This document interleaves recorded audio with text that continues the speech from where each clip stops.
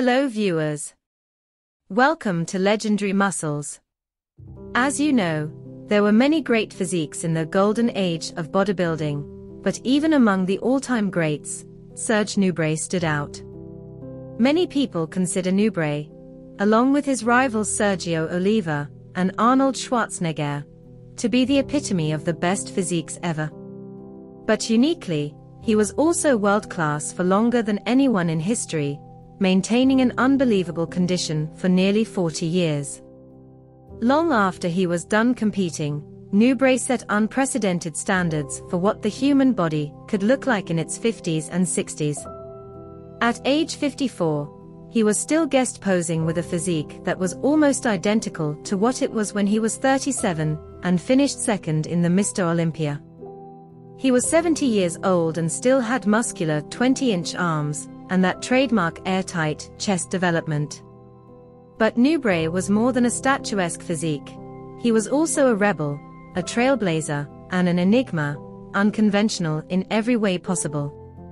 He rebelled against the Weider empire that controlled every aspect of the sport, and because of that, he would never be crowned Mr. Olympia. He refused to sign a contract with the Weiders. He refused to move to America.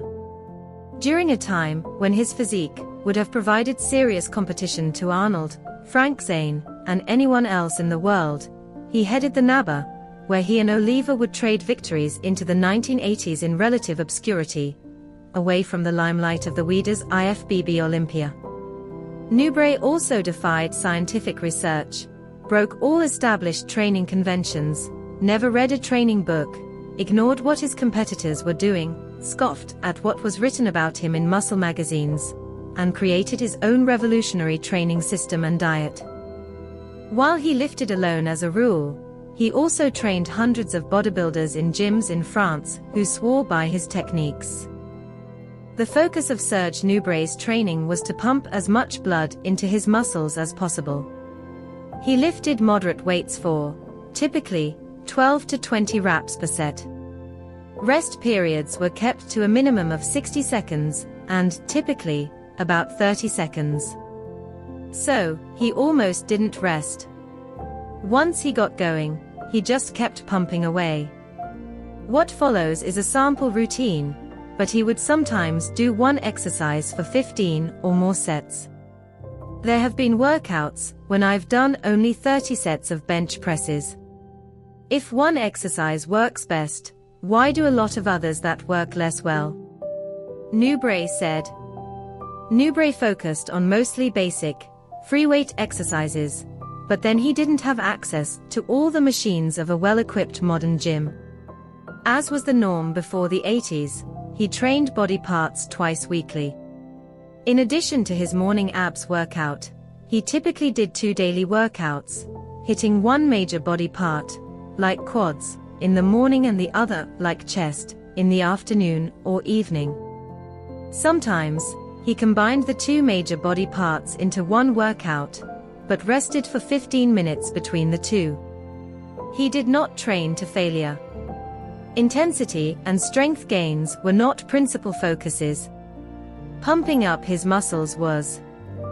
Given that he used light weights, Nubret had a unique definition of training to failure. Say he was doing the bench press with 175 pounds, a weight he could easily handle for 24 or more reps, for 8 sets of 12 reps with a 30-second rest. He would take all 8 sets to failure and get 12 reps on every set. Obviously, this can be hard for modern trainees to understand. Nubret would attempt to explain it by saying, "I can use my mind to put on the bar the weight I need to reach failure on each set." Here's what this meant in action. He would perform the first few sets using ultra-strict, controlled movements to really amplify the mind-muscle connection. For the last few sets, he would utilize slightly faster reps and more focus on simply completing that final 12th rep, come hell or high water. Nubret was shredded year-round, but you never found him pacing on the treadmill. His long,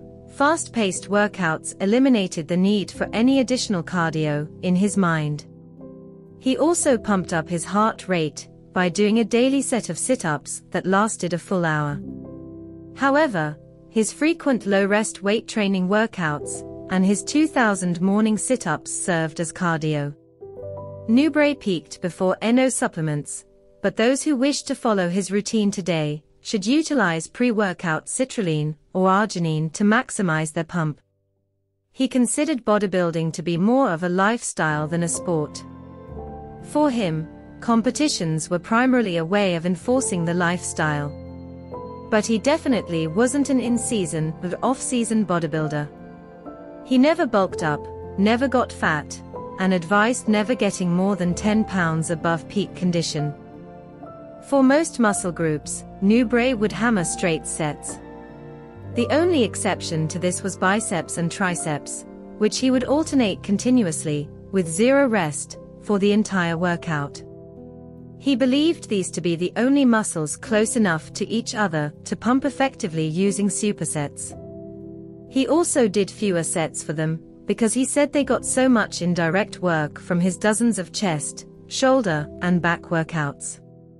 Nubret emphasized basic exercises: squats for thighs, bench press for chest, barbell press for shoulders, barbell curl for biceps, lying triceps extensions and pushdowns for triceps, standing calf raises, lying leg curls for hamstrings, and chin-ups for back.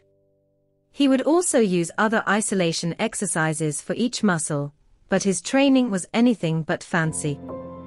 You need a good training partner to reach your full potential, right? Nubret disagreed and trained alone his entire career. Of course, when you are only resting 30 seconds between sets and doing up to 40 sets, training alone is a necessity.